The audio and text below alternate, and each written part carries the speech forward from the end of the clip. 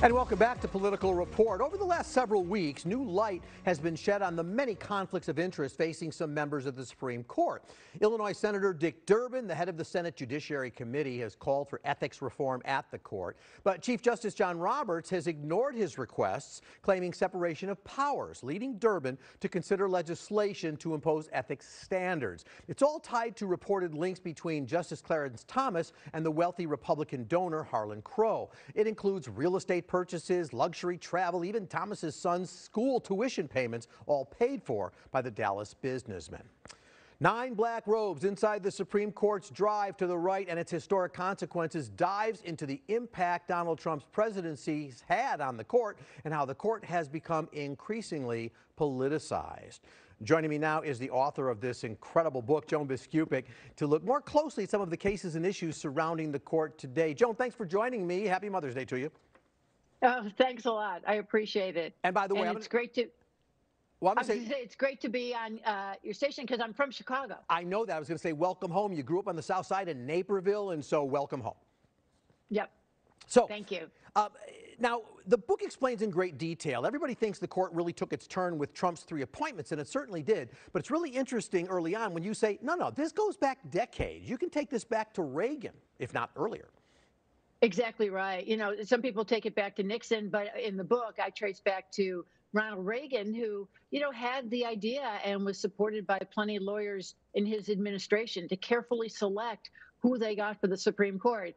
They hit a home run, so to speak, with Justice Antonin Scalia, who was certainly in the mold of a far-right Republican. But, Sandra Day O'Connor and Anthony Kennedy turned out to be more centrist conservatives. But it started in Reagan's era. And then with each Republican president, the search for justices who would be consistent in their conservatism continued.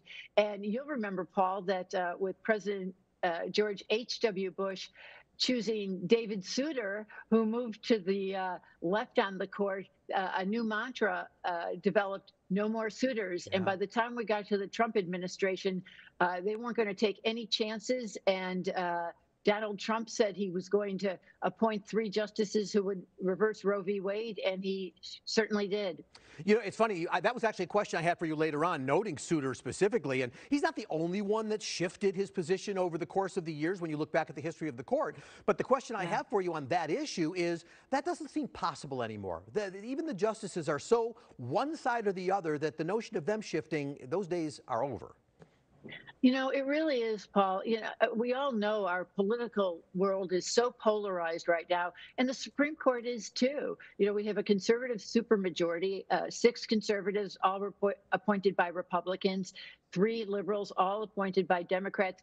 And just so our audience knows, that used to not be the case. In fact, Chicago's own John Paul Stevens was Exhibit A. He was put on the court by Gerald Ford in 1975, a Republican, and he became, someone who was firmly nestled in the left wing by the time he retired. So we used to have much more unpredictability, much more variance, but not right now. And that's because of the screening process, as you just said.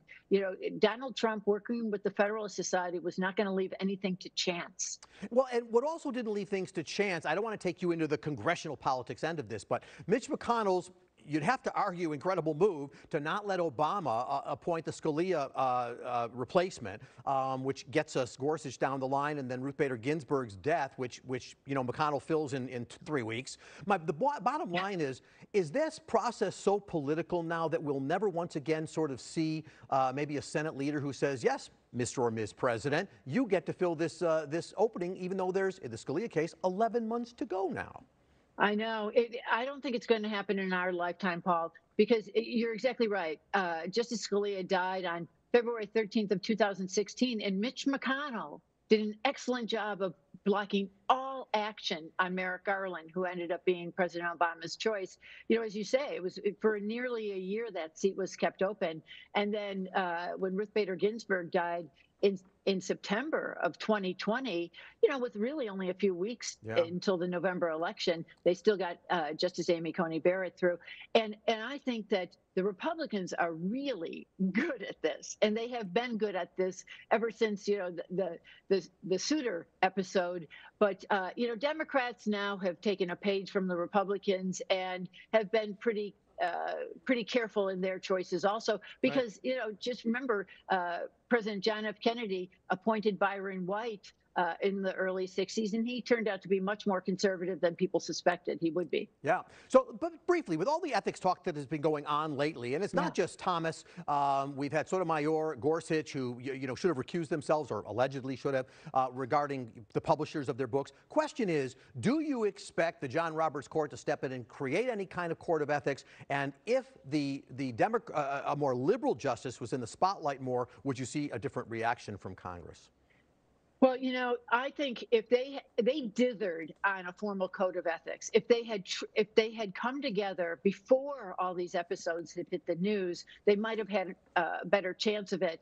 But now I think they feel like they'd be responding to a lot of the media coverage. And here's the bottom line with Chief Justice John Roberts: for as persuasive as he has been in his life, he is only one vote. He is not the boss of them, and they have resisted his efforts for any kind of formal code of ethics. He himself was originally not someone who advocated that, but now with all the scrutiny on the court, I think he probably thinks that would be a good idea. But you can't have a 6-3 vote on that.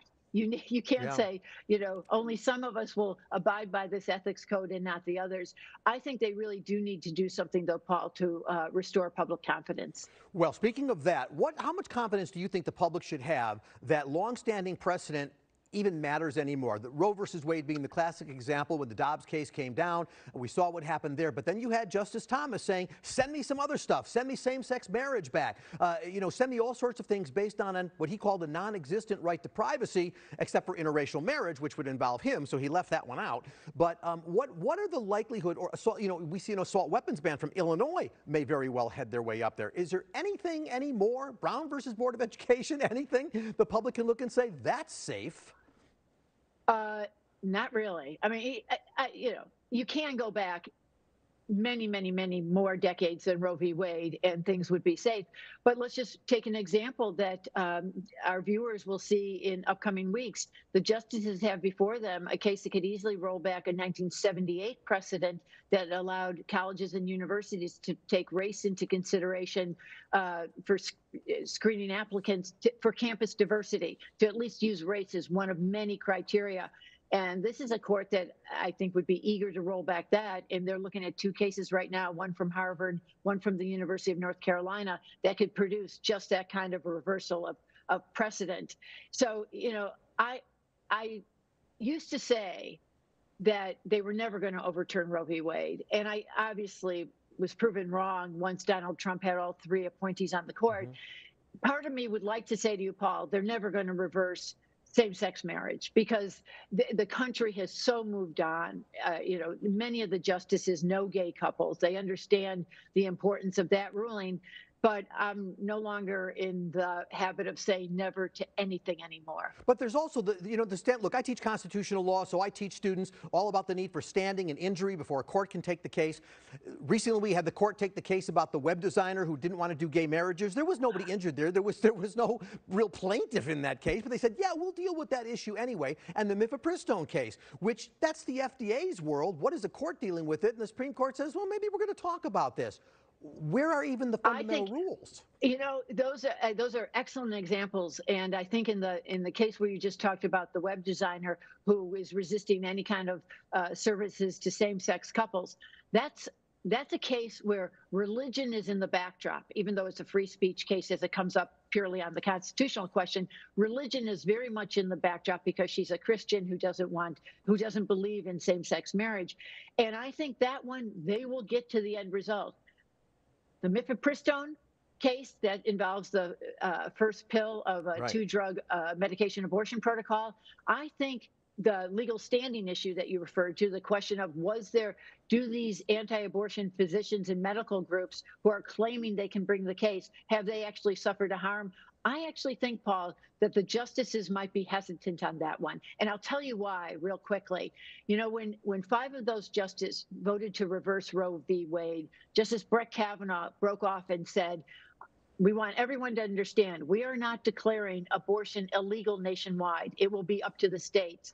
And the reality is, if they somehow make it impossible for women to have access to medication abortion, they will be effectively outlawing abortion in states that have themselves said, no, we want to give women that right here. So I think they're going to hesitate on that one, but I think the other one that you referred to involving the website designer might be ruling in her favor, even though the law has not been enforced against her. Exactly. Joan Biskupic, we could have this conversation. I'd love to keep going. Unfortunately, we don't get to do that. But the book is titled 9 Black Robes Inside the Supreme Court's Drive to the Right and Its Historic Consequences. Anybody who wants to even think about the Supreme Court, this is a must-read. Congratulations on this book. I devoured it all. Thank you so much for spending part of your Sunday with me. Again, happy Mother's Day to you. Thanks, Paul. Appreciate it.